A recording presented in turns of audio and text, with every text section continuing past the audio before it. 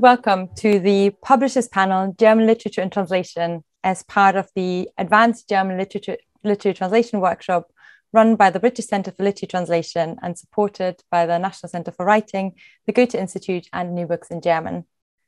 My name is Rebecca DeWald and I am a bilingual translator, mainly working with German and English, but also French and very occasionally with Spanish as well.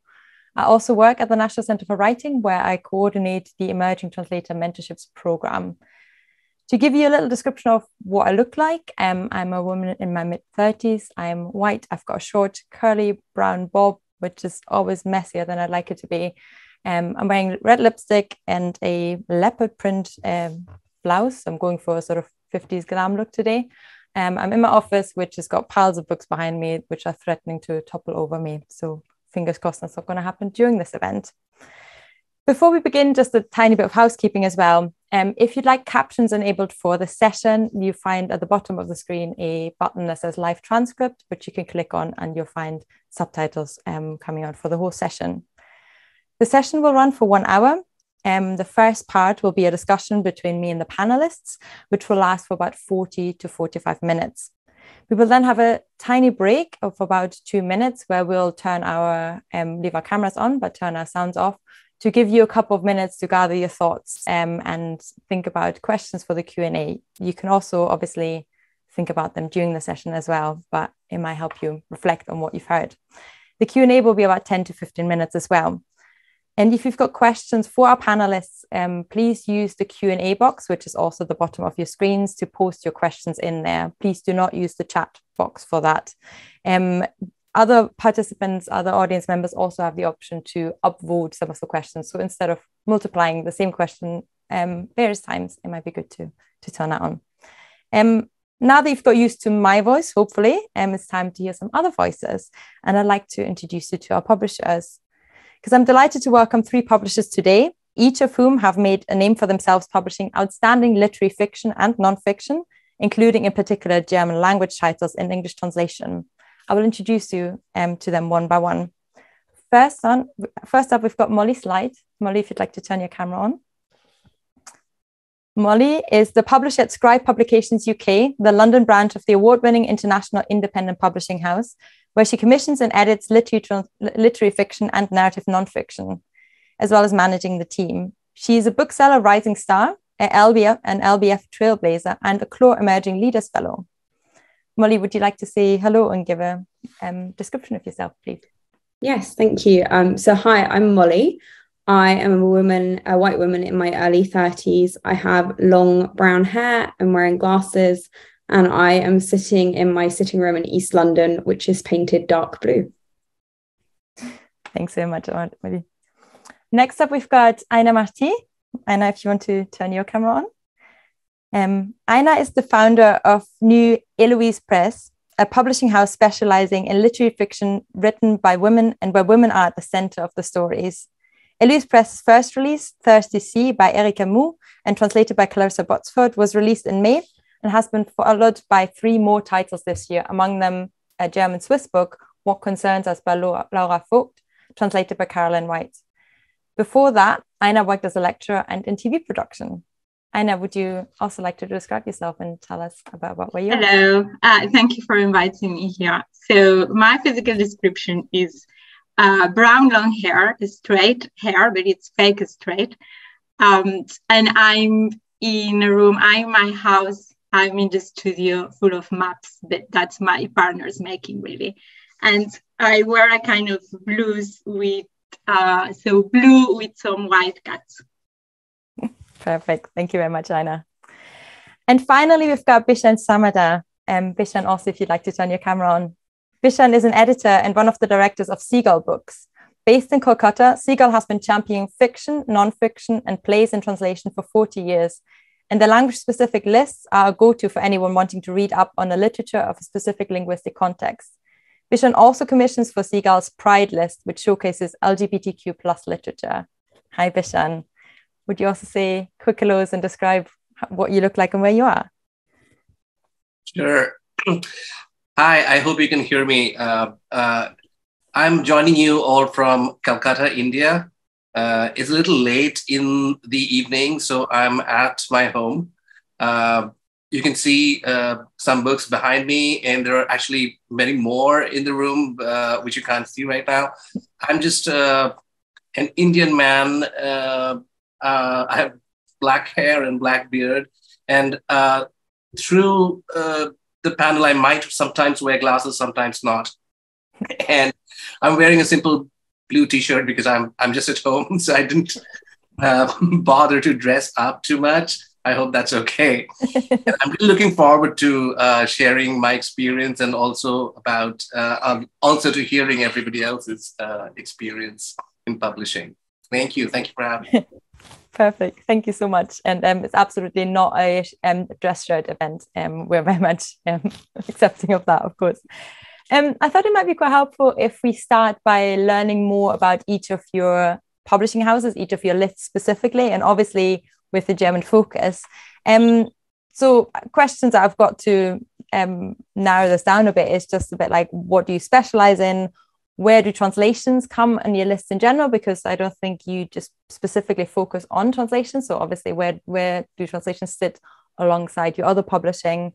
And then if you maybe want to pick out a German language project, past, present, or future that you'd like to highlight, which might be easier for some than for others. Should we go in that order again, Molly? Would you like to start? Sure, yeah. So a bit of background on Scribe. We're originally an Australian company, and we were founded just over 45 years ago by a guy called Henry Rosenblum, who's still our owner and founder and still very active in our publishing. And Scribe UK, the office that I run, was set up. We're actually going to be celebrating our 10th birthday next year, which is really exciting. And it was sort of set up because of the way that book rights work. So rights for publishing books tend to be grouped into regions, and UK and Commonwealth is one of the regions. And of course, that includes Australia. And so what we were finding in the Australian office was that it was getting harder to buy just Australian rights for a book because UK publishers wanted to include them in their deals. But if we did buy UK and Commonwealth, we weren't able to exploit that in the UK because we didn't have a UK office. So Henry decided to set up the UK office 10 years ago. We've been publishing in the UK ever since.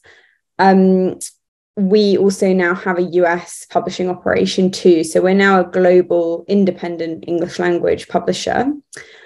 And in the UK, we're a team of 7, and we're part of the Independent Alliance, which is a group of the kind of top independent publishers who will share a sales force. And that includes other publishers like Faber and Faber, Granta, Canongate, lots of great publishers.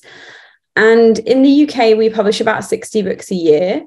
This is slightly less than we do in Australia, just because some of the books that we do out there don't work here and vice versa. But mostly we publish the same list. And then our US list is quite a lot smaller. It's about 20 to 30 books a year. And that's just to do with what rights we have. So on the UK list, maybe a third of the books are in translation, which is fairly high for a British publisher. And it's something that I know that the UK staff and the Australian staff and the US staff are all really passionate about bringing kind of books into the English language that haven't been brought before. So it's something we're very dedicated to and sort of, I think, known for. And the list itself is a mix of literary fiction. We don't do any genre fiction at all. It's all literary, but it's quite broad within that. We also publish nonfiction, from like very commercial books through to kind of traditional serious nonfiction, and then through to kind of literary narrative nonfiction. And we have a picture books imprint called Scribble, so it keeps us very busy. We publish a lot of books. And our 2 best-selling titles in fiction and nonfiction are both German books of all our list, like including all the English language titles. So our best-selling non-fiction title of all time is a book called Gut by Julia Enders. That's translated by David Shaw. And that was like a very unexpected, massive bestseller for us and sold, hundreds of thousands of copies, and it basically has paid all our salaries for years, which is great. And then our best-selling fiction title ever is a book called The Eighth Life by Nina Hartishvili. And that was translated by Charlotte Collins and Ruth Martin. And I worked on that book, so I can kind of speak a bit about that later. But we published that globally in the English language, and we've sold about 40,000 copies now of all our editions, which is great, but it's kind of a drop in the ocean because across all languages, that book's now sold over 1 million, which is incredible. Wow. I think we can maybe come to like the sort of risk-taking aspect of it a bit later as well, because it's interesting, because gut is what it says on the tin, isn't it? It's a book about the gut. Yeah. Which is probably an unlikely bestseller. In The Eighth Life, I think one of its remarkable features is also, apart from being a brilliant book, that it's 1,000 pages long. Is that right? It's just under 1,000 pages long. Yeah, hence having 2 translators working on it. But yeah, we can get to that later. Yeah. So neither are your like classic books that translators publishers should acquire in translation, because they're not your risk-free book acquisition. So it's really fascinating that they also happen to be bestsellers as well. So also hopeful in that sense.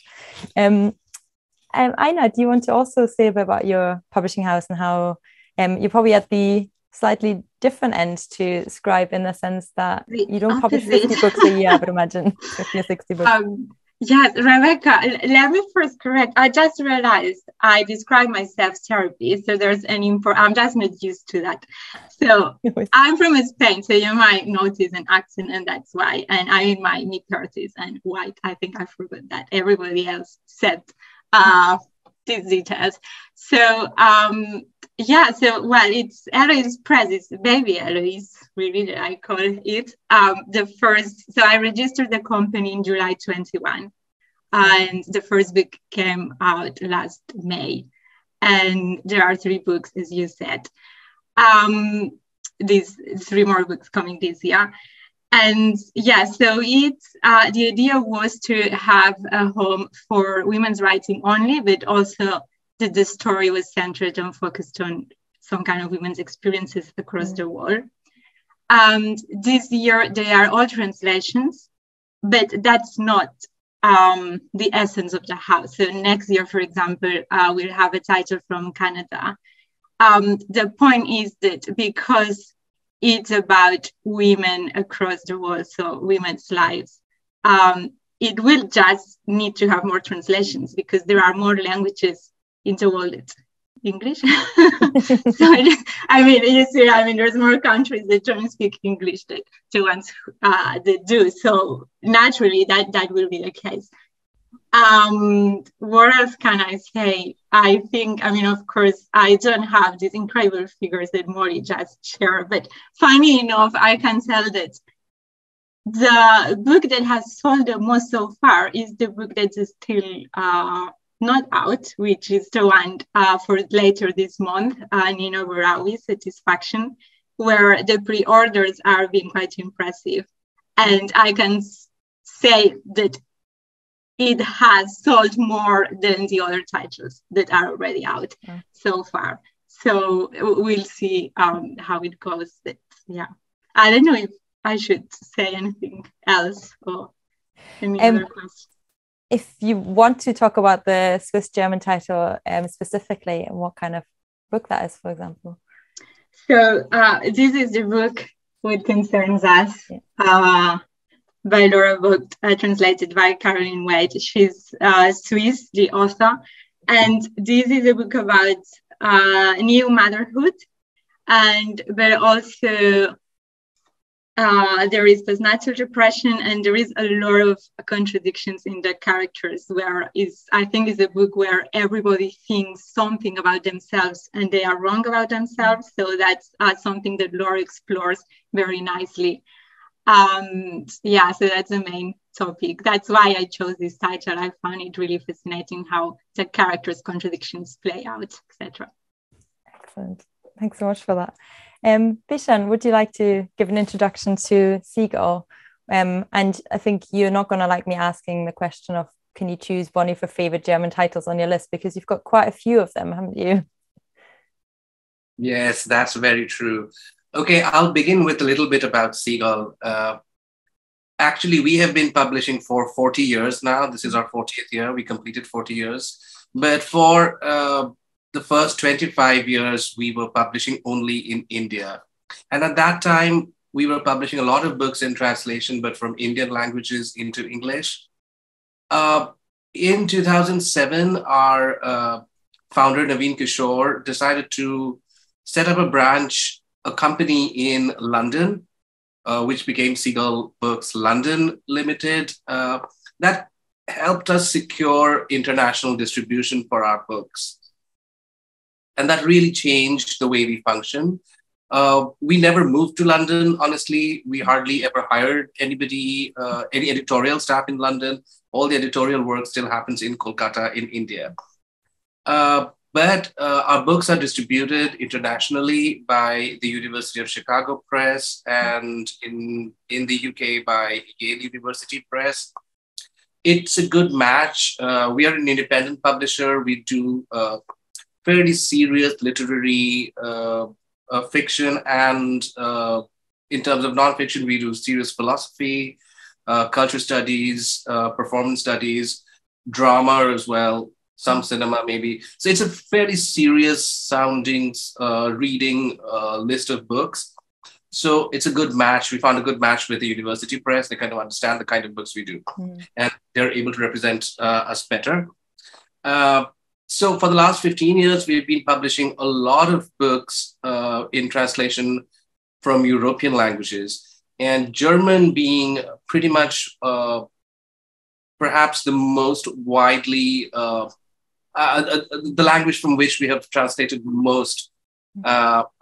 And in terms of an important project, it's very difficult for me to pinpoint a particular title, but I'll talk about a little bit about a particular series that we recently sort of completed, so to speak. And I had the distinction of actually overseeing the entire process of this publication. So Seagull generally publishes its first edition in hardback, in cloth, which is obviously the general tradition in publishing. And over the last 15 years, we've published so many books translated from the German, not just from Germany, but also obviously from Switzerland, from Austria.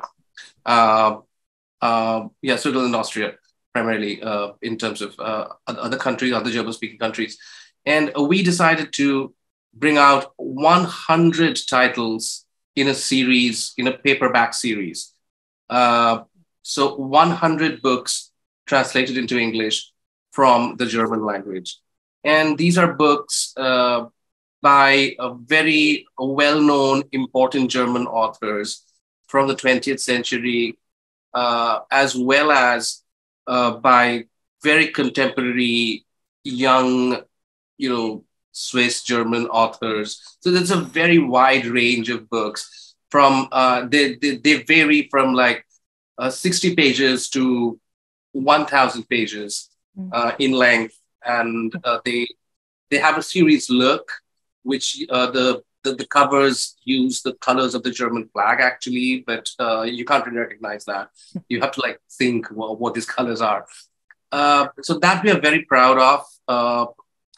At this point, I must say that the project was generously supported by the Goethe-Institut, and without whose help, we would probably not be able to do such a big project.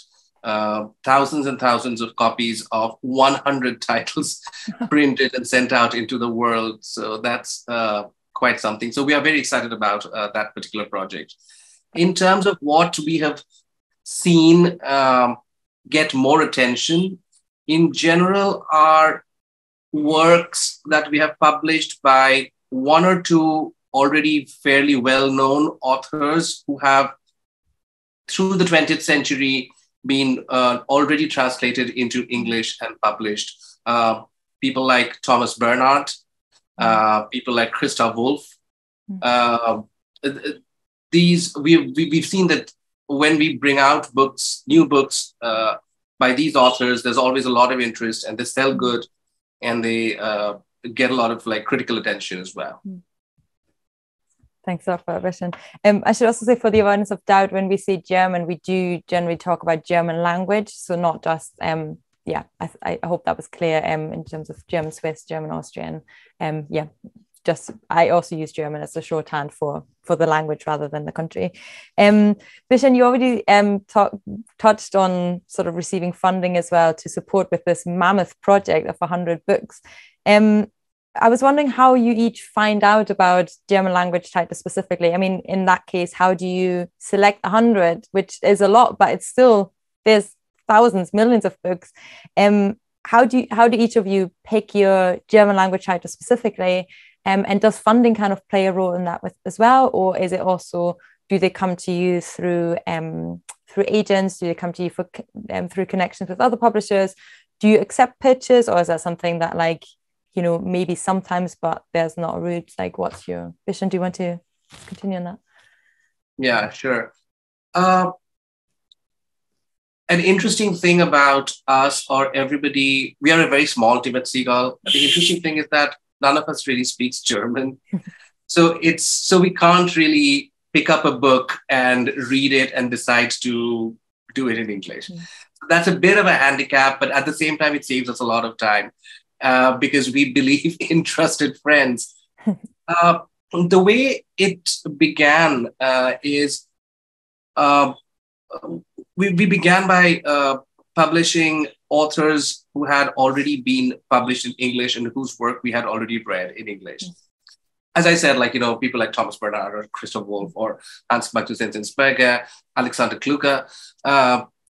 And then with the authors who are alive, some of the names I just said, they've passed away a long time back. We became good friends with them as publishers, and the list started growing through recommendations of other German authors who believed in our work, and we believed in their taste. And then, of course, after a few books, we also realized that translators with whom we had worked could also be roped in to make suggestions. So we asked them specifically what kind of books you would like to do and why. So they would make pitches, and based on that, we would give us samples, and based on that, we would pick books up. And that's actually how it's grown. We have very good relations with the major publishing houses in Germany. From Zurkam. I mean, with Zurkam Verlag, which is perhaps the biggest German publisher of literary works. With them, we published, I think, like 70, 80 books. We get suggestions from their rights managers as well, because they know what kind of books we do, what matches. We try to publish works by the same author, even sometimes when we just believe in the work and we don't really look at how many copies it is sold or how many reviews it's got. But if one of us editors really likes the work, we would pick up the next book, at least the next book, and then we'll see what happens. So it's grown like that. But as you say, there's so much out there, and we still have to say no to so many books, because we're a small team and this is as much as we can do. We do accept some pitches, but currently we are a little full up. So although we are continuing to commission more German language books, but we are not that actively seeking pitches, but more like recommendations from our German friends or our author friends or translator friends. But I'm sure once we're out of this backlog, we will be able to look more actively for new titles from everybody. Great. I'm just imagining the people you asked to help building that list. That feels like, kid in the candy store when you're like, which German books would you want to feature on this list, and which ones do you want to translate? And I'm just picturing all these German translators and German literary people thinking, which ones do you choose? But what a great task as well. It's nice to see that lots of people were involved in building that list as well. Molly, on that question as well, how do you find German language titles? You talked about the two best-selling ones as well, and I think amongst translators it's quite well known that really long books are really difficult to usually find publishers for who would like take on these kind of translation tasks. So how did that specifically come about with that one, with the Night Eighth Life, for example, and how generally you find German literature to translate? So we find German and other language literature by all sorts of means. So one of the kind of challenges of working in the English language and in translation and not sort of limiting where your translations are coming from is that almost any publisher in the world could pitch me a book, and they do. So I get literally hundreds and hundreds of submissions a year, and there's no way I can look at all of them. So submissions from German publishers, German agents, and international agents who represent German authors. That's a big one. And also just looking at catalogues and going to book fairs and meeting people. And you kind of get to know people who you've maybe met before at the fair, or you've bought a book from, or you met on a fellowship or whatever, and you kind of develop those relationships. And so their submissions like rise up in your inbox a bit. Scribe also has a German scout, because we do publish quite a lot of German books. So we have somebody on the ground in Germany who's scouting the market for us and kind of trying to find interesting titles that aren't necessarily the ones that are publishers' priorities to pitch to you, but might be kind of interesting anyway. And yeah, translators. So with Goethe, it was pitched to Henry, our owner, at Frankfurt by the publisher. And he bought it sight unseen. Like, he just really liked the pitch. It was kind of before all of the big books about gut health came out. So it was sort of right at the cusp of that. And Scribe had always done kind of expert-led popular health, popular science. And I think it just really appealed to him on that basis. And it was already selling quite well in Germany. And we all thought he was a bit mad. Like, we went, oh, you've bought a book about the gut. Okay. And then, of course, he was completely right, which is why he's the publisher and the owner. And, you know, we all bow down to him. But it sold enormous numbers of copies, and we were all delighted. And with The Eighth Life, one of the translators, Charlotte Collins, came to my colleague Philip at the book fair and kind of cold approached him. I think I think she's here, so she might correct me in the comments, but I don't believe she knew him that well beforehand, or maybe hadn't even met him, and just told him about this book that sounded kind of too good not to publish. And I remember he came back from Frankfurt and he came into the office and he sort of slammed this thing down on my desk, and it was like a little leaflet about the book. And it was such a good pitch. Like, it was just so immediately so appealing about this kind of chocolate making dynasty in Georgia, and how, you know, the Soviet Union had changed over the last 100 years, and this family with all these really involving characters. And then, you know, it was 1,000 pages and we went, oh no, because that is just an enormous translation cost. It's an enormous amount of resource going behind it. Editorially, it takes a lot of time, and the printing cost is huge. The shipping cost is huge. Like, there's nothing easy about a 1,000-page book. And he said, don't you think this sounds great? You'll be able to get a grant for it, right? And I went, yeah, probably. And luckily we did. We got grants from the Goethe-Institut and from English Pen to support our translation, which covered about half of the total translation cost. So it was still a book that we really had invested a lot into by the time it was published. So thank goodness it was such a success. But I would say, please don't pitch me all your 1,000-page books, because I will. That's something you can do once in a blue moon. And actually, I love a novella, really. But I think that illustrates why it's good to take pitches from translators, actually, because I think that this was sort of, The Eighth Life was taking off in Germany, and it had started selling quite well. And I think it had been sold into the Netherlands at this point, but it hadn't kind of become a huge bestseller there. Yeah, it wasn't out yet. So it wasn't kind of necessarily the most obvious book to position for translation. And I don't know if the publisher would have put it forward because it's so long. But, you know, we had this great translator who was so passionate about it and could tell us exactly why it was brilliant, and it was very convincing. And I think talking to translators, that's where you can find the kind of hidden gems.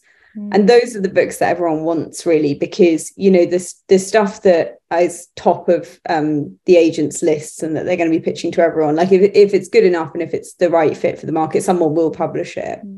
So, you know, as an indie publisher and trying to be kind of clever about the way that we publish and interesting about what we bring into the English language, I do think that translator insight is really special. And the other sort of means, which is slightly informal, by which we find books to translate, is just like chatting to our friends who are publishers in other countries. So you do all these fellowships and you meet all these editors in different countries, and at the book fair, you know, all you talk about is like, what have you heard about and what are you publishing? And, you know, they don't have an agenda, which is quite nice. They're not trying to sell it to you, and they don't want to translate it for you. They're just saying, oh, there's this really interesting German book, have you heard about it? And so you kind of get that word of mouth as well through those networks. But for me, the most challenging part of being a publisher and an editor is managing submissions, because, you know, I maybe commission 10 to 15 new books a year, which means I edit 10 to 15 books a year as well as running the company.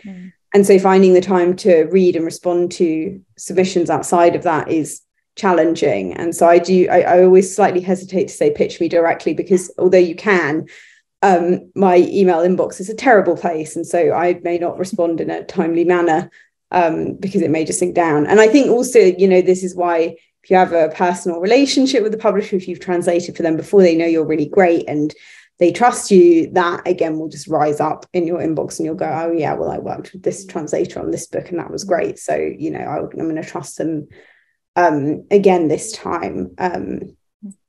So yeah, I'd say I think it's a good idea to pitch to publishers, but I think be very selective. And I have had probably slightly less experienced translators in the past contact me and say, I have these 5 books I want to translate, and that tends to sort of not get, I don't tend to look at those emails as carefully, because I just think, like, if I'm commissioning 10 to 15 new titles a year, 1, maybe 2 of those will be German.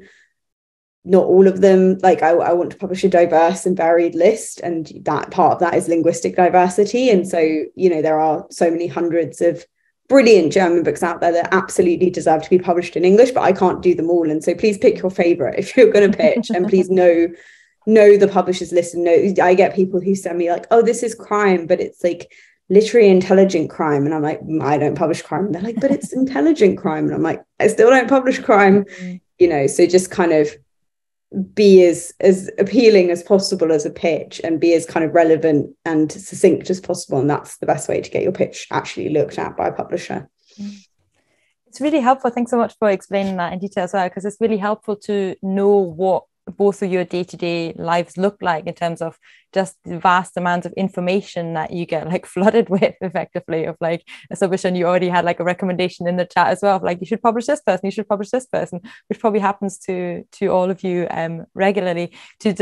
I was just picturing, as you were talking, Molly, I was picturing how it sounds a bit like, you know, when you go to a secondhand bookshop and you're just hoping for this one treasure to find in this bookshop that has piles and piles of books everywhere, and it could be any of those books, and it just kind of, there's a bit of luck involved in finding the right book that like fits. That's exactly the experience, except that it's sort of, it's emails and it's people ringing you and it's people saying you haven't responded to my email, and you feeling terribly guilty about that, but also just never being able to respond to every email. It's just not possible. Exactly. And I saw that Charlotte Collins is here and responded in the chat saying she had a chat with the editor the year before about Nino Harach, really. So it also shows a bit like it's a long game as well. Don't expect to like meet a publisher at the book fair, suggest a book, and it's gonna, you know, be this best-selling translation. Yeah, and actually on that, I would say book fairs are like the worst time to meet publishers because, you know, for a publisher, the book fair is basically a series of back-to-back 30-minute meetings. And when you look at your schedule over the 3 or 4 days, like it is like start at 9, you do back-to-back half-hour meetings till 5, and then you go to his parties and stuff. And I think it's a mistake actually to go up to publishers during the book fair, because they are most likely snatching 20 seconds in between being kind of pitched at, and they've got pitch fatigue. So although Charlotte was successful that time, I think it's better to make an approach at an event, or, you know, if they're doing like a translation panel at a book fair or something like that, then it's fine. But I think if people are just kind of going in and out of meetings, it can be a bit like, you know, you've got that 1 minute to have a quick break and go to the loo, and then someone starts telling you about a book and you just think, I've heard about so many books today, please stop. So it's not necessarily the best time to do a cold pitch. I think there are other kind of more appropriate times to do that, although, as I say, I did work on this occasion, so what do I know? So it is a bit of luck involved and a bit of being at the right place at the right time. Aina, I saw on your website though that you are open to submissions and suggestions. Are you now regretting that? No, at all. I think. How do you find out about books that you then choose to publish? Well, what concerns us, I found it in New Books in German, which I might take this opportunity to say I love New Books in German. I always find the selection they have, how they create. They go to the point. It's, you know, it doesn't take much time for you to go through it, especially if you already have a pre-selection of it's going to be only women and certain topics. So Laura Vogt, I found her there on their website. And then pictures from translators mainly. I think for German literature so far, these two, so New Books in German and Translators, have been the best source. So I'm still able to manage my inbox quite well. So I might take time to answer, but I know I'll get there eventually. And I really like to look at the suggestions. Translators, I think they are really good. They love what they propose. And I don't know, it has worked quite well. I do reject many of them, but I do have a good vibes about translators and their pitches. So that's what I would do. I agree. Molly mentioned the book fairs. My first book fair was London this year. I found it extremely exhausting. And I also found it, I suppose it also depends on your personality. I work very well in the email. So I found, for example, in London, that a lot of people I met, we were already in touch. I already had their list. So it didn't contribute much. It didn't bring me anything new. So if someone sends me an email, for sure, I will eventually read it and read the sample. Yes, so that's how I go through it. And then that's like the opposite for me. I'm like, because I have email fatigue, I'm much more likely to respond to something in person. I was actually just typing an answer to a question in the Q&A about book fairs and how important they are, and whether like we'll continue to see them in person. And I think having hybrid models is good, but ultimately going to Frankfurt this year has just reminded me how incredibly important in-person contact is. And you know, I find that when you actually sit down with people, you can kind of get to the heart of, okay, you've got 10 books you want to pitch me, but which one do you like really want to pitch me? And you can also very quickly head off anything that doesn't sound right for you, rather than having to kind of type out a whole email about it. And just for me, it's a much kind of more organic way of having those discussions. So I'm very pro in-person meetings and book fairs and stuff. I just find it personally easier. But then I'm clearly not on top of my email as much as you. Bishan, I just saw you nodding. Are you pro anti-book fair? I'm somewhere midway. My colleagues are very, very fond of Frankfurt. I don't always go to the Frankfurt Book Fair. My boss always does. The last 2 years it did not happen, so this time they went back after 3 years, and it was hugely rewarding, as Molly was saying, because it's not that our business stopped in the last 2 years because we were emailing, we knew what was being published, we were being pitched books online, we were picking them up, we were doing contracts. So that didn't stop. But there is definitely something, not just about not just about the pitching bit, or not just about like buying rights, just at a human level to have the relationship with everyone, with authors who visit, with translators who visit, with the rights agents, with the publishers that we meet, because we're also trying to sell some of our books that originate with us in the English language into languages, into European languages. So that kind of thing is important in publishing, because for a lot of us editors, especially, we spend so much time staring at screens. Most of our authors, I mean, I live in Calcutta. Like, none of my authors, live here or even visit half the time. So, I don't even get to meet them ever. So it's important to be able to, I think, just connect at a human level with people. So that's where the book fair is so important. But in today's world with email and WhatsApp, the business carries on. But that's more like a follow-up. Like, these are the books I saw. Okay, that looked really interesting. Fine, I'll go back. I'll follow up on that. But that half an hour of meeting still makes a lot of difference. That's good to know. Yeah, and I totally understand that.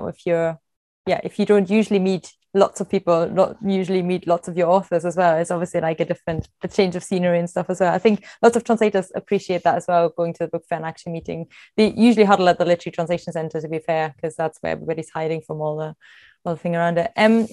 I did want to ask you about how you work with translators as well, and also it made me think at the moment as well, in terms of what other work is involved. So how do you work with translators? What makes a good translator? And I put that in inverted commas because it's such a subjective question, in terms of working with them on a text, but also on the other things that come with it. So for example, on book promotion and all that kind of stuff as well. And I'm also asking that, knowing that for a few translators, or quite a few translators, that is out with their comfort zone. Like we often feel quite comfortable with the text and the book and kind of working with the language, and then being asked to kind of, be on stage and kind of represent the book as well. How much do you work with a translator on that side of things as well? So two-part question in terms of what makes a good translator in terms of your working relationship with them, and what other things do you expect of them? Aina, should we start with you? So far, I found that translators love being involved in the promotion side of things. So it's been a really good experience with all of them. Even actually, Caroline was, when we had the book events, she was in Lithuania, I think, and she joined on Zoom. So we had some technical issues where it was quite fun. So there was the author, the host, and Caroline's face on the laptop, and it worked out quite well. I asked them, would you like to have this interview with this journalist or be in touch again? And they so far always say yes. They are very happy to do that. I have some really beautiful experience with the first book, for example, Erica Mu and her translator Clarissa. Now I think they are so good friends. Clarissa is actually, she lives in Italy, and she does like wedding secular ceremonies, and she celebrated the marriage of Erica and her boyfriend last month. So they are really close, and it's just so lovely. So they go together everywhere. So it's like a pair. So if I schedule an event, I know it's both of them. That's very good. If someday I find a translator that doesn't like this, that's totally fine. It actually will be cheaper for me in terms of booking everything. And then I think a good translator, of course, needs to write very good English and be excellent in terms of their work, but also at a personal level. For me, I can't think of any examples, but I think someone who is quite autonomous and independent. So usually at the beginning, when you put in touch the author and the translator, and they do their thing, unless the translator has some questions that usually come more at the end, and then we team up together to see how to complete the text, etc.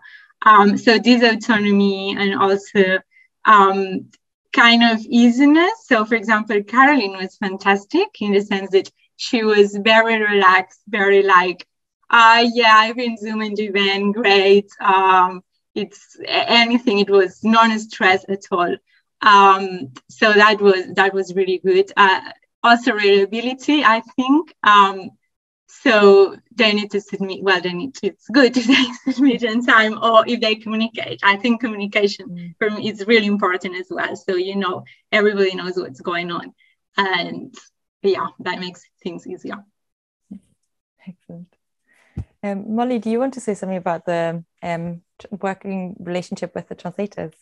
Yeah, so I don't speak any languages other than English. And so I really rely on the translators that I work with to do their jobs really well, which they do. So that's good.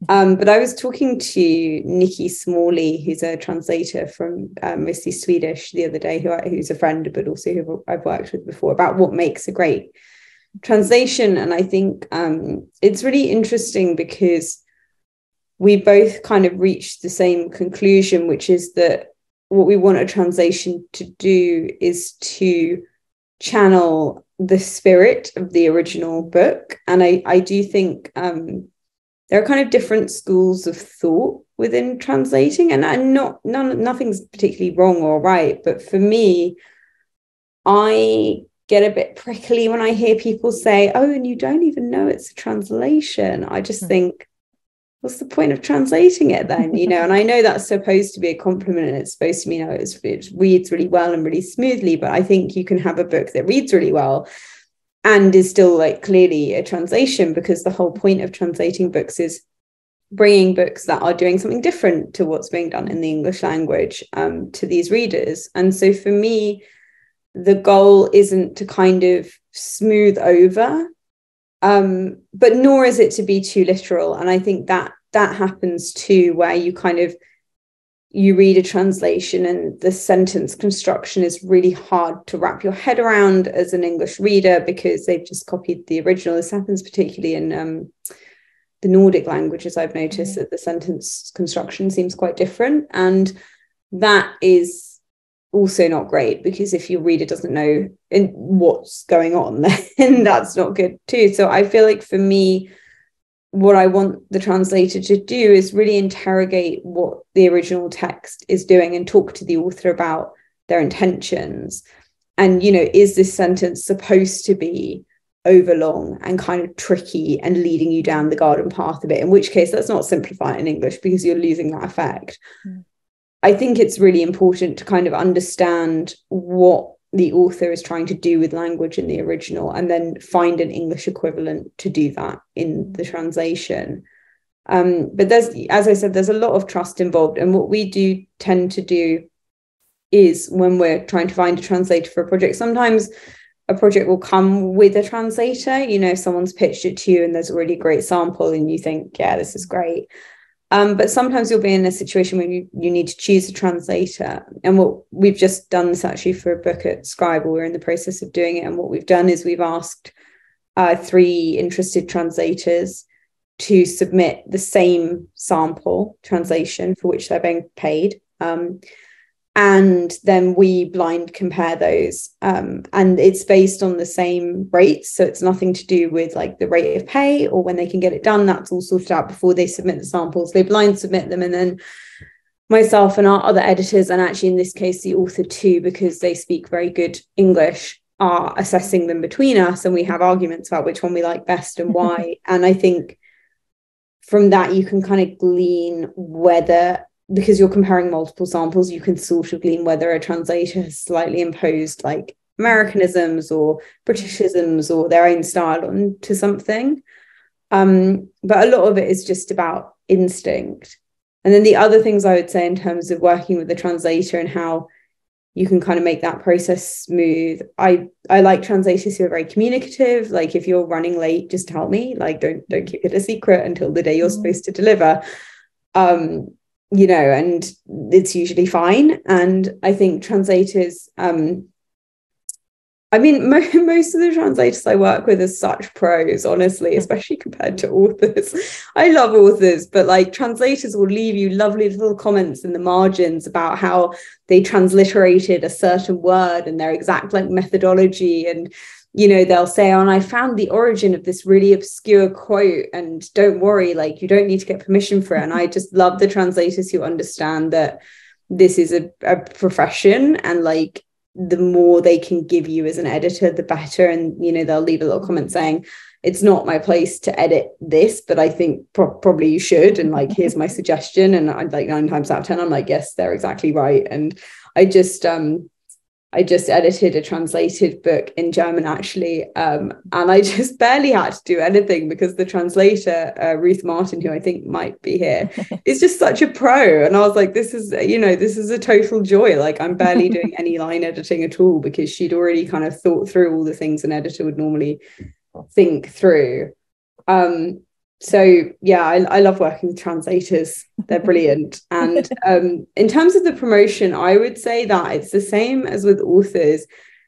Just do it if you're comfortable, and don't do it if you're not comfortable, because it doesn't suit everyone. And there's nothing worse than going to a festival or watching a panel event or hearing an interview where the person is clearly deeply uncomfortable and doesn't want to be there. Like, if you're not that kind of person, you're an introvert, you don't like chatting about things, that's fine. Like, just don't promise anything that you can't do, but certainly don't feel that you have to.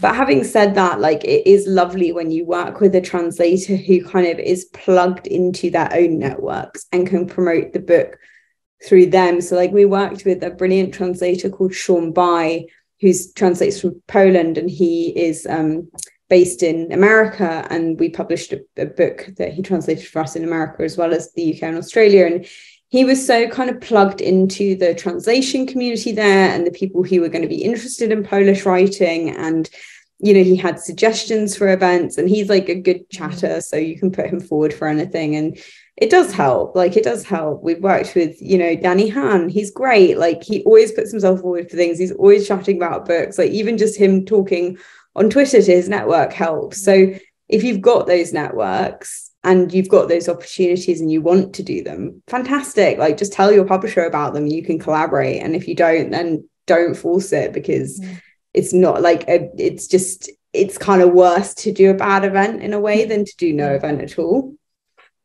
That's really reassuring, Molly. Thanks so much. I realized I'm not a model of a good German translator. I'm not very good at being punctual and timekeeping, and we've only got 7 minutes left. So instead of having a break and then have a Q&A, I'm just reminding people now that there's still time to put maybe one more question in the Q&A box. I will ask Bishan the same question. There won't be any more questions. So if you need time to reflect about your questions, there's not going to be any new content apart from Bishan's reply, and we'll go straight to the Q&A after. I hope that's okay. Bishan, what makes a good translator? Quick and snappy answer, obviously. Easy question. I thought about this because I've been doing this for a while, and as Molly correctly pointed out, that there are so many different thoughts, different schools literally about what makes a good translation. I have realized that ultimately, as an editor, as a publisher, I am allowed to be fairly subjective because I will choose what I like. And if there's something I don't like, I'm sure there are other publishers who would like them, and that work will find its way into the world. So what I'm basically saying is, to me, a good translation is something that, yes, captures the spirit of the original, but at the same time must read as fluently as possible in the English language. That's just like my belief. I know there are people who don't believe that, but it's because and literally in the last couple of months, I've been editing 2 or 3 books simultaneously, where there's been such a big difference between the language, the English language, some, and this has never been a problem, generally has not been a problem from the German. Our German translators are actually very, very good. And the texts they send, and the manuscript they send us, I literally have to just look for like typos or something mostly.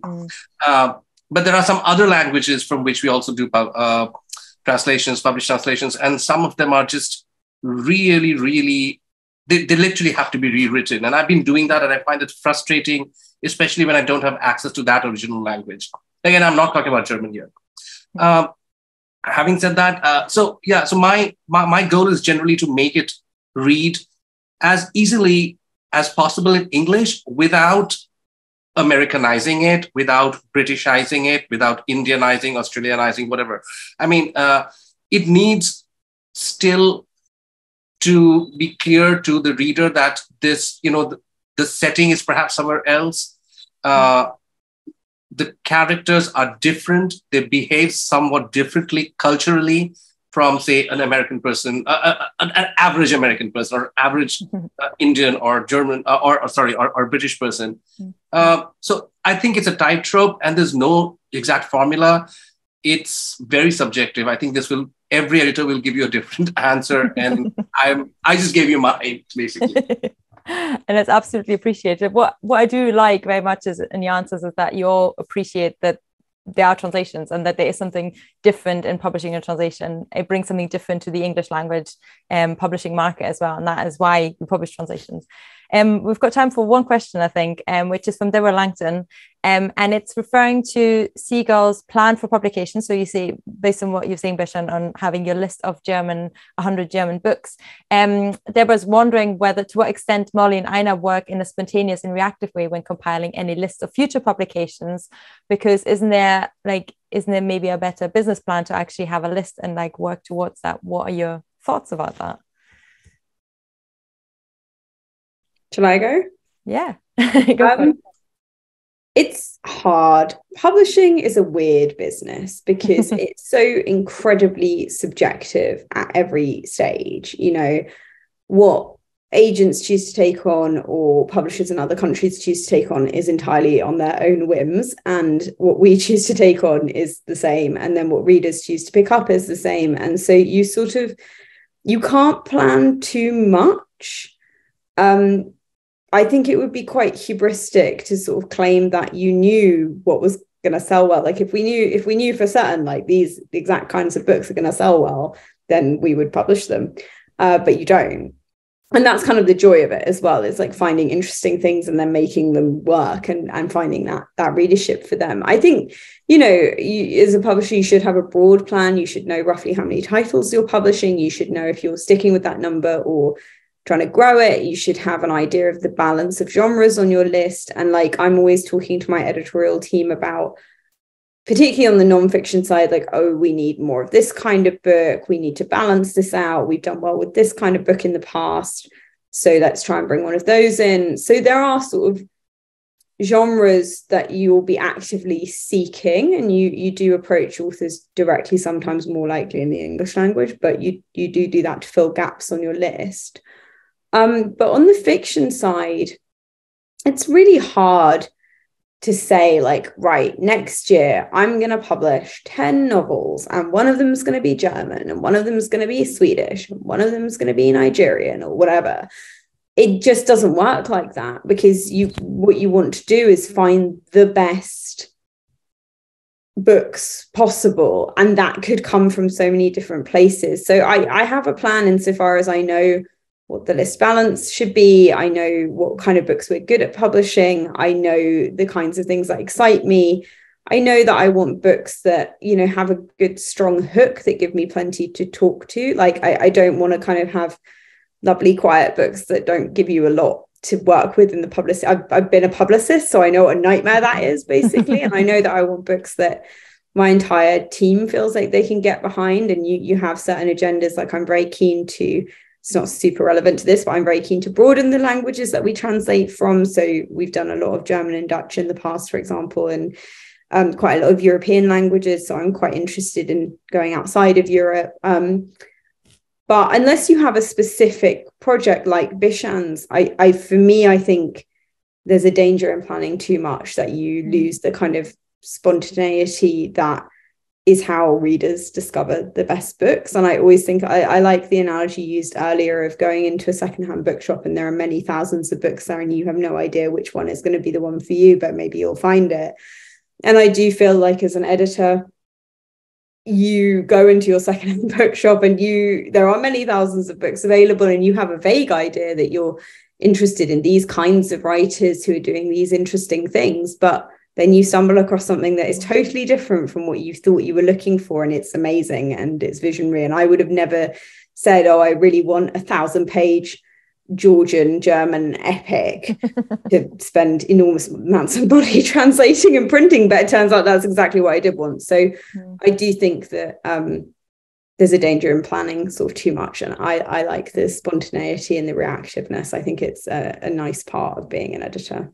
Fair enough. And Aina, very quick since we're over time, but I guess you are doing that in a sense with Héloïse Press, right? You are kind of curating a list. Yeah, well, Deborah, thank you for your question. But I was thinking actually, what do you mean by a plan? Because so if it's like, do I have the list for 23, 24, etc.? I do, but is the plan for you more like, okay, in 25, I'm going to do this language, and this language? And here is, I agree with Molly. I don't like doing this because I think you need to be open. You might find the best book tomorrow. Someone might pitch it to you. And I think you just need to go for it if the budget allows. So again, I wouldn't plan massively ahead because things happen and you find surprises. So yeah, mix, probably 50-50 planning. Thanks so much. And thanks to everybody for asking questions as well. I know, and thanks to the editors as well who've been replying to questions in the Q&A box while we were talking as well. So many more questions been answered. Apologies for running slightly over time, but it's just so fascinating to talk to you. Huge thank you to Molly, Aina and Bishan for being with us, for being so generous with your time and your information as well, with your sharing. And thank you to the audience as well for being such active participants in this as well. I keep seeing the chat box popping up and so on as well. This is part of the Advanced German Literary Translation Workshop, and there's a couple more public events that I'd like to highlight. One is tonight, which is Translating the Holocaust with Peter Davies, which you can find information to on the BCLT website. And there's also an event on called Warts and All, How to Sustain a Career in Literary Translation, which is also relevant to this discussion obviously as well. Huge thank you again for attending, for listening so attentively, and for being so generous. Thanks so much. Have a good evening or day. Thanks.